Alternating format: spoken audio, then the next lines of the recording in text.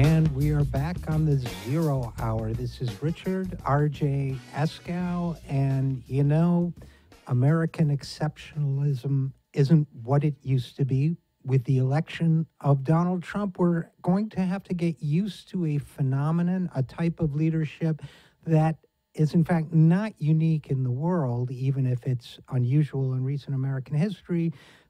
And here to talk about the international lessons for us as we enter the era of Trump is John Feffer. John is the Director of Foreign Policy in Focus at the Institute for Policy Studies, and he has written a recent piece on what Europe can teach us about Trump, since they've been dealing with guys like him for a long time. John, first of all, thanks for coming on the program. Thanks for having me on your show. You bet. And I thought this was a very useful piece, given the historical moment we're in. And one of the points you make is, despite the seemingly American nature of, and genuinely American nature of Trump as huckster, as phenomenon, as Huey Long character, whatever, Dusty Rhodes from A Face in the Crowd, the great movie, you could see a lot of American cultural and historical citations for him, but you make the point that as a national leader, as the head of a country, Europe has dealt with guys like him before. What are your basic thoughts on that?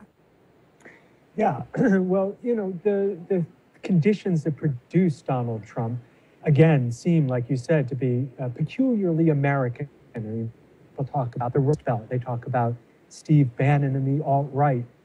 They talk about reality show, the entrepreneurial kind of genius of Donald Trump. But all of that has been seen before in Europe. For instance, Silvio Berlusconi in Italy. I mean, his career seems almost to have followed Donald Trump before Donald Trump ever got off the ground. Berlusconi, too, got his start in real estate. He was a media mogul. He was a womanizer. He didn't censor his thoughts. People thought he was a clown, and yet he won. And not only did he win, but he hung around for nearly 20 years until corruption finally brought him down. So that's one example. But in my piece, I talk about some more recent examples in Hungary, in Poland, and in Slovakia as well. I was interested in, and we can get back to Berlusconi. Other people have made the Berlusconi comparison too, but you dived into it in somewhat more depth. The Hungary and Eastern Europe interested me because I spent a lot of time in Hungary between 1988 and 1992, the time period you talk about there, and also a little less amount, but some time in Poland and Slovakia. I knew something of what was going on with Hungary. It's terrifying. Less so with Poland and Slovakia, so it was interesting. We'll get to that. But in terms of Hungary, Hungary, the Hungarians, as you know, because I think you've spent a lot of time there too, have had a self-image for a long time, as we may have here in the States, of being cultured, of being democratic. They lived under communism for many years, but a country that was internationalist in its thinking, sophisticated, educated population, and so on.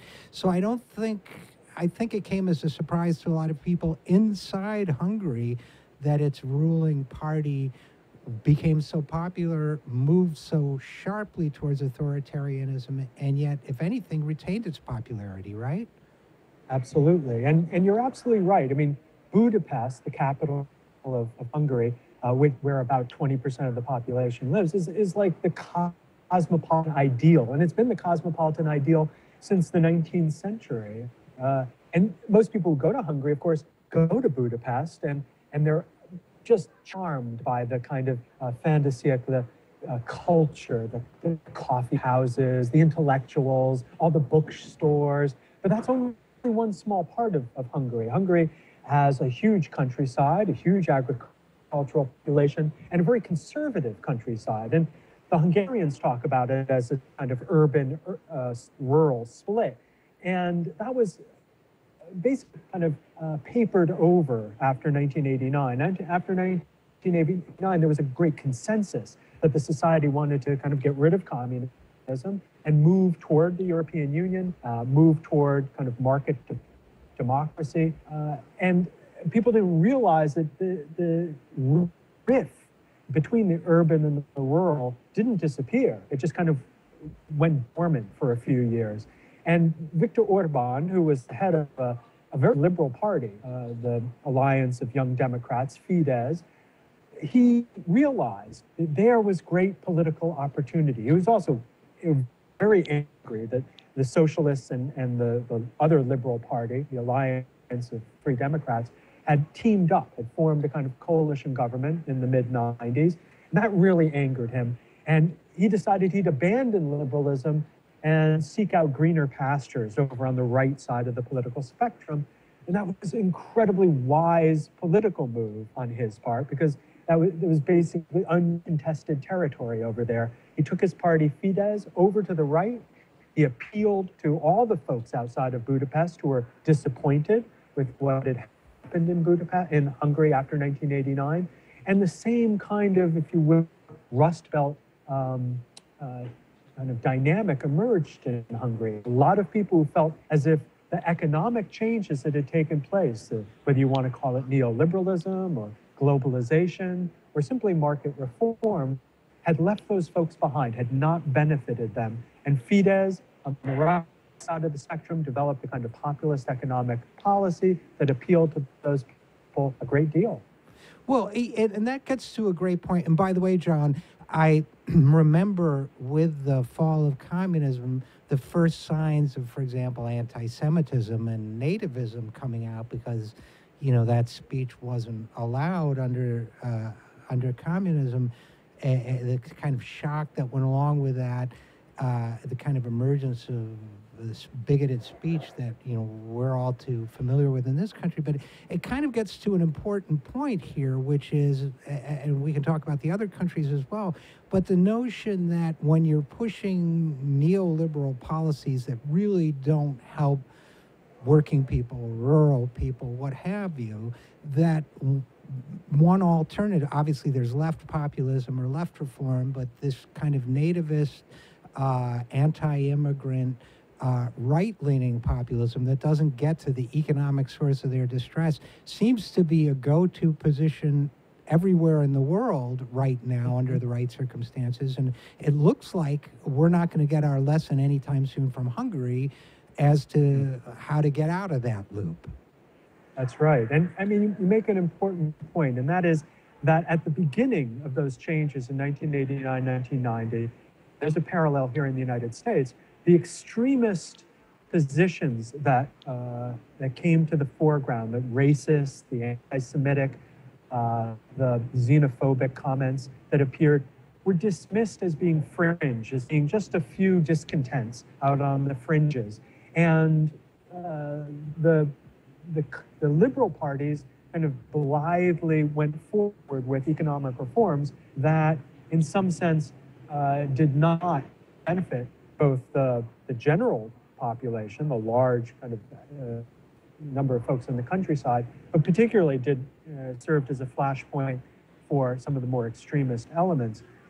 In the same sense as what happened in the Soviet Union under Mikhail Gorbachev. Gorbachev introduced his policy of glasnost, of speaking freely, and there was this perception somehow that only kind of nice liberal people would take advantage of freedom of speech, right, and they'd say nice things.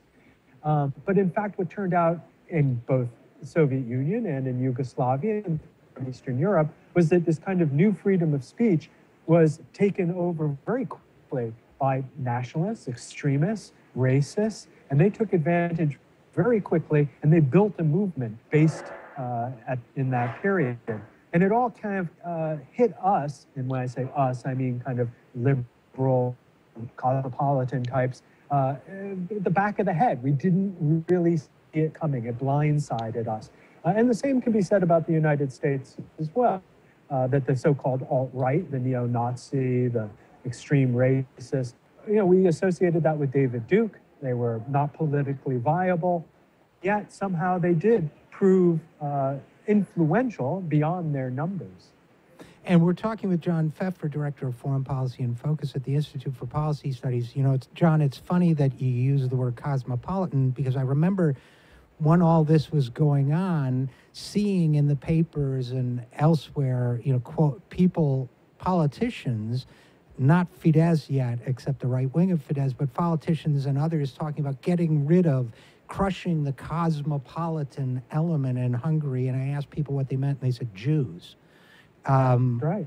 So you have and that. You see that here in the United States as well. I mean, I can't tell you how many times George Soros has appeared in the kind of the negative comments section of articles across the board, mainstream, left and right. And George Soros stands in for cosmopolitan Jew, stands in for everything that is transnational, everything that is internationalist, everything that is elite. And ultimately, if you boil it down to its crudest element, the protocols of the elders of Zion. Right. They've got all the money. They're going to, it's appalling and horrifying. And John, I thought your article was a great contribution. I have to say, in terms of examples, successful examples, Berlusconi, very Trump-like in many ways, was around for 20 years. Fidesz still going strong. I can't say that Europe has necessarily given us successful models for vanquishing this sort of thing, but are there lessons we can learn to try to kind of combat Trumpism and create a different kind of politics in this country, you think? Well, I do think that perhaps the most successful example would be Slovakia, and what Slovaks were able to do to kind of overcome Vladimir Mečiar, who was one of the early populists, came to power in the mid-90s in that country. And essentially what happened was, the liberal elements, the left elements, even the centrist elements become complacent in Slovakia. They just assumed that history was going to march in a certain direction. And Vladimir Mečiar was this big wake-up call. And you could say the same thing here in the United States. I think people thought, hey, Barack Obama, first African-American president. Hillary Clinton, she'll be the first woman president. History is marching in the right direction. And we were slammed again, blindsided to realize, hey, history never marches in one direction. It always, as President Obama said, zigzags. And this should be our similar wake-up call as in Slovakia. They organize across the level, across society, in building a movement both at a very narrow political, in a very narrow political way to kind of win in the following elections, but also in a more broad-based way and kind of mobilize the constituencies that were most adversely affected by Vladimir Mečiar's policies. I think the same kind of two-pronged strategy presents itself to us here in the United States. On the one hand, a simple calculation says, hey, all we got to do is, win, say, 100 to 200,000 votes in those three key states that Hillary Clinton lost. We get back the Rust Belt, Democrats go on and win. But it's far more complicated than that because, of course, we want to see a somewhat different Democratic Party. We want to mobilize constituencies to transform the agenda of the Democratic Party as well. Yeah, I think this election, among other things, was evidence at all electoral levels that the compromised Democratic Party agenda is not going to sway people over, and that Democrats need to win state houses to draw fairer congressional districts, or they won't win Congress back, on and on and on.